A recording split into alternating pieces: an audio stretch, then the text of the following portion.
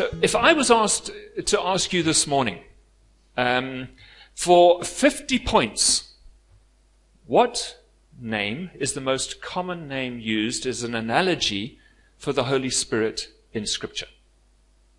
Who would say water? Any takers on water as an analogy? Any takers on wind for the another analogy for the Holy Spirit? Any takers on the dove? There. Okay. Well, you're all wrong. Okay. None of you have got any points. Because if you'd said oil, Billy said oil, he's got 50 points because oil is the biggest analogy used for the Holy Spirit within the Bible. Have you ever thought about how oil was used in the Bible, in biblical times, or what picture it gives to us about the working of the Holy Spirit? Have you ever thought of it? I haven't. I'd never given the thought about it.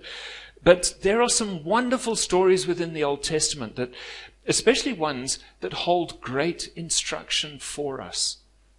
And as this morning, as our instruction from the Word, we're going to be looking at the Holy Spirit through 2 Old Testament stories and the use of oil in those stories and what its meaning and relevance is for us today. How many of you think of uses of the oil, of oil in biblical times? I'm not talking about sunflower oil or canola oil or palm oil. I'm talking about olive oil. They used olive oil back then. So, sorry? For anointing kings, yes. Yeah, anointing kings. Healing, yeah, it was used as a form of healing, of putting on wounds and that.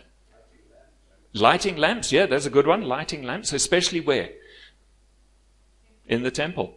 Especially lighting the lamps in the temple. What else? As an offering, yeah. Yeah, it was poured on the offering. It was part of the offering, yeah. It was used in the making of bread. A little bit of olive oil put in as it was being kneaded. It was used as an ointment for hair and for skin. And as an anointing. You remember the story of Samuel when he went to anoint David, young David. He anointed him with oil as the future king of Israel. But in general, oil in the Bible is an analogy for the Holy Spirit because of the several properties that it has and the uses that oil has. So oil can lubricate, doesn't it? Oil can lubricate. And for us, there is little friction and wear among those who are lubricated by the Spirit of God. Oil heals, and it's used for medicinal purposes. So the Spirit of God brings healing and brings restoration. Oil lights when it's burned in a lamp. So where the Spirit of God is, there is light. Oil warms. In that flame of the light, oil warms as well. So where the Spirit of God is, there is warmth and comfort. Oil invigorates when it's used in a massage. And so the Holy Spirit invigorates us for His service. Oil adorns when it's used as part of perfume. So the Holy Spirit adorns us and makes us more pleasant to be around. Oil polishes when used to shine metal. So the Holy Spirit wipes away our grime and smooths out those rough edges. Well, you've got what the oil is and what the Holy Spirit does. Already, I could just say, well, that's it for today. We'll do the benediction, we can go home. But there's more to it. Absolutely, much, much more to it. But any idea where the first mention of oil is in the Old Testament? And in which way it's used? Okay, blessing. Any takers on the blessing? Well, there's a well-known story in the Bible, and it's an important time in the life of Jacob. Very important time in the life of Jacob. He's left his home in Canaan, and he's fleeing his brother Esau. You know, after that deception that he had with his birthright and the blessing and that, and his dad says, listen, you better get out of here. You go to your mother's father, go to the house of Laban, because your brother wants to kill you. And we pick up the story in Genesis chapter 28, and we're going to read from verse 10 through to verse 19. Jacob left Beersheba and set out for Haran. When he reached a certain place, he stopped for the night because the sun had set. Taking one of the stones there, he put it under his head and lay down to sleep. He had a dream in which he saw a stairway resting on the earth, with its top reaching to heaven, and the angels of God were ascending and descending on it.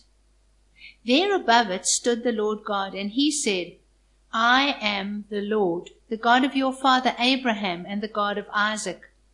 I will give you and your descendants the land on which you are lying. Your descendants will be like the dust of the earth, and you will spread out to the west and to the east, to the north and to the south. All peoples on earth will be blessed through you and your offspring. I am with you and will watch over you wherever you go, and I will bring you back to this land. I will not leave you until I have done what I have promised you. When Jacob awoke from his sleep, he thought, surely the Lord is in this place, and I wasn't aware of it. He was afraid, and he said, how awesome is this place! This is none other than the house of God. This is the gate of heaven. Early the next morning, Jacob took the stone that he had placed under his head, set it up as a pillar, and poured oil on top of it. He called that place Bethel, although the city used to be called Luz. Thanks, Marilyn. So this is Jacob's first encounter with the living God, and the first instance of oil being mentioned in the Bible. So Jacob is on his travel, fleeing from his brother Esau, and he stops, and he's tired and weary, and he takes a stone and he uses it as a pillow to go to sleep. You know, men were a lot tougher back then. Yeah, very much so, because I couldn't use a stone. But he falls asleep, and as he's sleeping, he has this dream. And in his dream, he sees this stairway that's going up to heaven, and the angels are ascending and descending up and down this, and the Lord God himself is standing at the top. And God assures Jacob of both his presence and the fulfillment of the promises that he'd made to his father, to the father Abraham and to his father Isaac. And when Jacob wakes up, obviously he's amazed. Now, I would be too. I don't know about you, after having a dream like that, especially when you've had your head on a rock, the most uncomfortable thing. But he wakes up and he's amazed, and he says, here I am, and I thought I was alone all the time, when actually God was in this place with me, and I didn't realize it. And so then he takes this stone that he's been using as a pillow, and he sets it up as a pillar. And then he anoints it with oil. And then he renames this place Bethel, meaning the house of God. So what are we to make of this? Well, why rest your head on a stone? Why, after experiencing God, do you pour oil on the stone? Now, why do you set that stone up as a pillar or a sign to commemorate the occasion? Does this, the first mention of oil in the Bible, point to maybe something bigger? Well, if you look at the future events that's in Scripture about Jacob's life, there was a whole lot more that carried on from here. This was just the beginning for him. When God later called Jacob to return back to his home after staying with his uncle Laban, this is how God introduces himself in Genesis chapter 31. He says, I am the God of Bethel, the place where Jacob changed the name to. I am the God of Bethel, where you anointed a pillar, where you made a vow to me. Now arise, leave this land and return to the land of your birth. Already God's referring back to what Jacob had done. And when Jacob returned back to the promised land after being with Laban, we see in Genesis 35 what God told him. He told him where to go and what he was going to do there. And Genesis 35 verse 1, then God said to Jacob, arise and go to Bethel and live there, and make an altar there to God. And then in verse 14, Jacob set up a pillar in that place where he, that's God, had spoken with him, a pillar of stone, and poured out a drink offering on it, and he also poured oil on it. Yet again, he's pouring oil on the stone at this altar. And then in his last days, as Jacob is coming to the end of his life and he's blessing all his sons, the blessing that he gives to Joseph, he describes how the Messiah would come from God. In Genesis 49, he says this, "But this is Joseph's bow, will remain steady. His strong arm stayed supple because of the hand of the mighty one of Jacob, because of the shepherd, the rock of Israel." Rocks, pillars, pillows, hang on, little lines, little strings going from words and cross-referencing and things in your mind at this stage. Because there's a picture of God, of this encounter that Jacob has with God in Genesis 28. And this experience that Jacob has with the God of Bethel is the rock of Israel. It's just as Jacob had prophesied over Joseph. In other words, in picture form, the stone that Jacob rested upon there in Bethel, the house of the Lord, where the stairway to heaven is the Messiah Jesus. Not just some uncomfortable rock that but it's the Messiah Jesus himself. And he is the one that we are to rest on.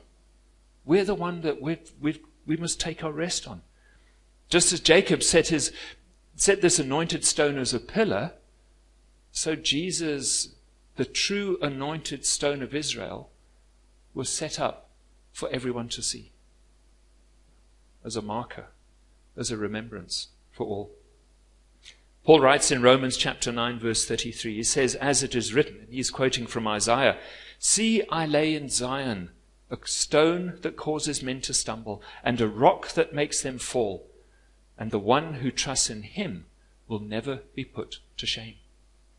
And then in Matthew 21, we read these words, "He who falls on this stone will be broken to pieces, but he on whom this rock falls will be crushed." So if you fall on the stone, you'll be broken to pieces. But if the stone falls on you, you're going to be crushed. The reality is that all of us can find our rest in this stone, just as Jacob did. When Jacob rested and put his head on the stone, we too can find our rest in the stone. Or we can stumble over it and fall and be broken to pieces by it. It's our choice. But like Jacob, resting the whole weight of his head on this stone, we too can put our whole weight upon the stone with a capital S. We can put our whole selves on them and find that that stone is going to hold us up for all of eternity. Not just for the rest that we want now, but for here and forever. And if we choose against the stone, well, we read what the stone's going to do. The stone will crush us under its weight. I recommend that we choose the former, that we choose the stone as to be that place of rest, rather than a stone that's going to crush us. Because that stone is going to become the stone that's going to soon strike the nations of the world. It's going to be that stone that is going to crush the nations of the world to dust, as we read in the prophecy in Daniel chapter 2 of that statue. It's that stone that comes, the one that was cut out of the rock, that stone that comes and destroys that statue that signifies all the countries of the world. Are you resting on that stone? You might say, yes, I am. I'm a Christian. I'm standing on the rock. But that's not what I asked you. Are you resting on the stone? Are you resting in him? Look at the world today. We've had this global pandemic of COVID-19 that sort of makes an appearance again and then goes back and backwards and forwards the whole time. There's this war between Russia and Ukraine that, well, it's got all the signs of escalating into something even bigger than that. And then there's this very likely coming worldwide shortage of food and commodities and that. So we've got pestilence, we've got war, we've got famine in less than 3 years. In less than 3 years. it sounds a lot like what Jesus said the birth pangs would be before his return. I'm not saying Jesus is coming back now. I would be first in line if he did. I would be getting ready. I said before, the Superman pose, up we go. But it sounds like it could be. But in the midst of all this turmoil that's going on in the world, are we able to rest in Christ? Are you able to rest in Christ? Are you able to rest on that stone? Among all the notifications that we see on news and the news feeds that we have and that of the disaster and the gloom that's popping up everywhere, and even in our own lives, the things that are happening there, can you rest in the fact that actually Christ is in control, despite what we see? That Christ is in control. Because he is. He is in control. He raises up one. He puts down another. And his ways and his will are being fulfilled. But it can be scary when we only focus on what is happening, what we see happening in the world. But our focus should be on Jesus as we lay our head on that stone, that solid, dependable stone. Because when you put your head on your pillow, you want a good night's rest. And I think we all do.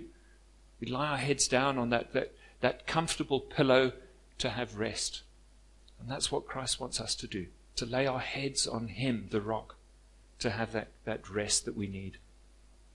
So what about the oil? Okay, we've done all that. Now we're talking about the oil. What about the oil? So after Jacob has set the stone up as a pillar, he's changed it from a pillow to a pillar, and now he's anointed it. This, in a picture form, portrays the anointing of God's Spirit that would come upon the true stone. It will come upon the Messiah. Because Messiah literally means, in Hebrew, anointed one. And we read in Scripture, Luke chapter 4, verse 17 through to 19. It says, the scroll of the prophet Isaiah was handed to Jesus. This is when he went to the synagogue. And unrolling it, he found the place where it is written, the Spirit of the Lord is upon me, because he has anointed me. He has anointed me. He hasn't. That's not talking about us. I was talking about Jesus. Because the Spirit of the Lord he has anointed me to preach good news to the poor. He sent me to proclaim freedom for the prisoners and recovery of sight to the blind, to release the oppressed, to proclaim the year of the Lord's favor. And then in Acts, we have it again, where they say, you know what has happened throughout Judea, beginning in Galilee after the baptism that John preached, how God anointed Jesus of Nazareth with the Holy Spirit and power. Didn't just anoint him just with a bit of water or whatever, but anointed him with the Holy Spirit and power. And how he went about doing good and healing all those who were under the power of the devil, because God was with him. And so in Genesis 28, that first mention of oil, we have this passage that pictures the anointing of the stone of Israel. That rock of Israel. The coming Messiah, Jesus, coming into the promised land. But the oil wasn't just limited to the greatest of all, to the Messiah. In fact, it was also used to anoint the lowest. It was also used to anoint the lowest, the outcasts of Israel, to cleanse them, to set them free. And that picture includes you and includes me in it.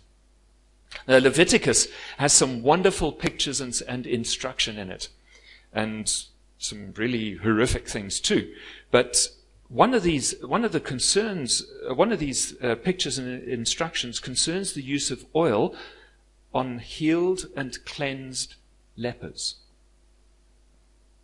And all of the instructions concerning the lepers you can read about in Leviticus 14, from verse 1 through to verse 32. And it's packed with symbolism for the believer. But we're just going to concentrate on the part that's concerning the oil. So if you want to, you can go home this morning and read Leviticus Leviticus 14 from 1 through to verse 32 for yourselves and see the whole thing. And in this passage that is going to be read to us now, beforehand, the cleansing process goes for 7 days, from day 1 through to day 7. And then the leper is presented to the Lord by the priest on day 8.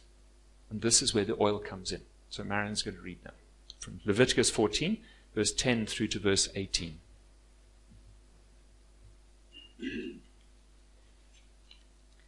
So on the 8th day, he, the leper, must bring 2 male lambs and 1 ewe lamb a year old, each with no defect, along with 3/10 of an ephah, which is about 6.5 liters, of fine flour mixed with oil for a grain offering, and 1 log of oil, about half a liter. The priest, who pronounces him clean of leprosy, shall present both the one to be cleansed and his offerings before the Lord at the entrance to the tent of meeting. Then the priest is to take 1 of the male lambs and offer it as a guilt offering, along with that log of oil. He will wave them before the Lord as a wave offering. He is to slaughter the lamb in the holy place where the sin offering and the burnt offering are slaughtered.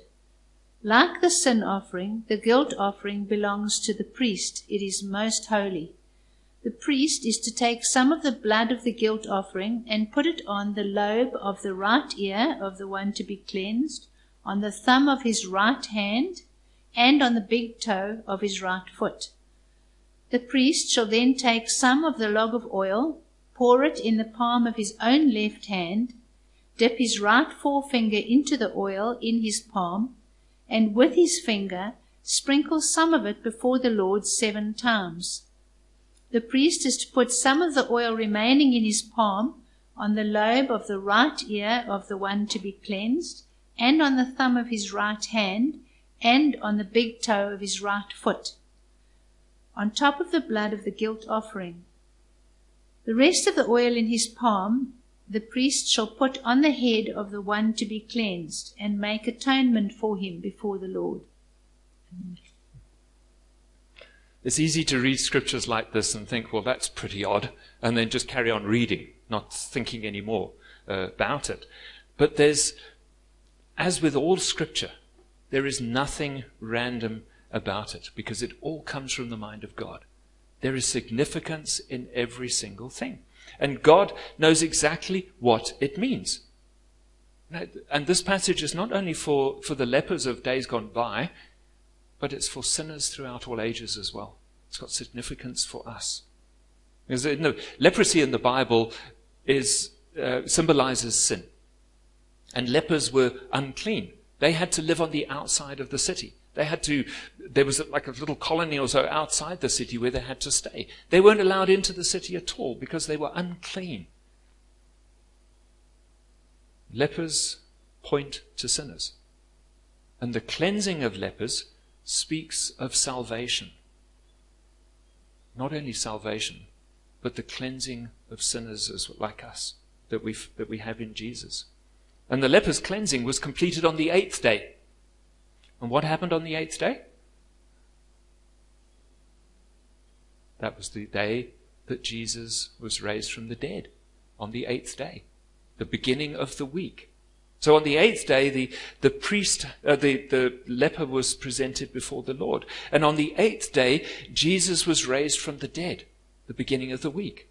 And it's his resurrection that enables us to have a new life, as we've seen over the last few Sundays. And here in this passage in Leviticus 14, the leper was cleansed through the sacrifice of a lamb, which the priest would wave before the Lord as an offering. The sinner is cleansed through the sacrifice of Jesus, as Jesus was lifted up on the cross before God. Oh, wow. Such significance in Old Testament. And they say, well, the Old Testament is just an old history and things. You don't need to read it. But there is so much there. So much relevance for us today. And then there's these 2 things that are applied to the leper to complete their cleansing. There's the blood from the sacrifice, and then there's the oil. And it's got to be in that order. First the blood, and then the oil. And the blood is obviously symbolic of Jesus' sacrifice, because the lamb had to be sacrificed to get the blood. Jesus had to be sacrificed to allow his blood to cleanse us. And as we've seen, oil is an analogy of the Holy Spirit. And this is the gift of God at the point of salvation, that we receive the gift of the Holy Spirit. And both the blood and the oil were applied to the right earlobe, the right thumb, the right big toe, and then the oil, what was left in the priest's hand, was poured on the head of the leper that had come. And we'll see about what those mean just now. But I want to end this section now. We're going to sing Majesty now. But just to end here, that we need to remember that God is showing us, God's giving us an illustration in this cleansing of the leper, a picture of redemption and sanctification for us. The leper, the sinner, has to first be cleansed by the blood of Jesus, and afterwards anointed with the oil of the Holy Spirit. So in this picture form that we have, it shows us that even the lowest of the low, those outcasts, the lepers, were allowed to come into the body of Christ. We are allowed, as sinners, to come into the body of Christ and to receive the greatest of the great gifts of all, salvation and the Holy Spirit. So now when you get to the New Testament, we read about the spiritual reality of this anointing oil for us as believers today. And the words anoint and anointed and anointing aren't exclusively for Christians in the New Testament, but there are 2 or 3 very clear references that show us that it's the gift of the Holy Spirit, that when we have been anointed that when we come to Christ, we're given the gift of the Holy Spirit in that anointing. And one of them is what Paul writes in 2 Corinthians chapter 1. He says, "Now it is God who makes both us and you, stand firm in Christ. He anointed us, set his seal of ownership on us, and put his Spirit in our hearts as a deposit, guaranteeing what is to come." What a wonderful passage. That he has anointed us and has put his Spirit on us. He's put that seal of ownership on us. So if we look back to the first mention of oil in the Bible, Jacob comes and he anoints this rock and sets it up. And it's a picture of the anointing of the rock of Israel, the Messiah. But we also see in the anointing that was done to the lepers, that it was put on them as part of their cleansing process. And this in typology speaks of the cleansed and the redeemed sinner, where the lowest of low, like you and I, are set free. But we're set free. Jesus the Messiah is also the true house of God. He is the true Bethel. And he is also the stairway to heaven. He is that bridge between heaven and earth. And that's why Jesus alluded to that, to Jacob's dream, and applied it to himself when he spoke to Nathanael back in John chapter 1. And Jesus says to Nathanael, "Truly, truly, I say to you, you will see the heavens opened and the angels of God ascending and descending on the Son of Man." Alluding back to what had happened with Jacob.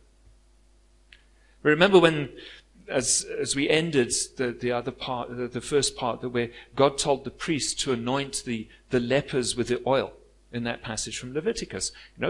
You've got to put it on the right earlobe, or they've got to put it in their palm, and their right forefinger. They've got to put it on the lobe of the one to be cleansed, on the right earlobe, and then on the right thumb of his hand, and on the big toe of his right foot.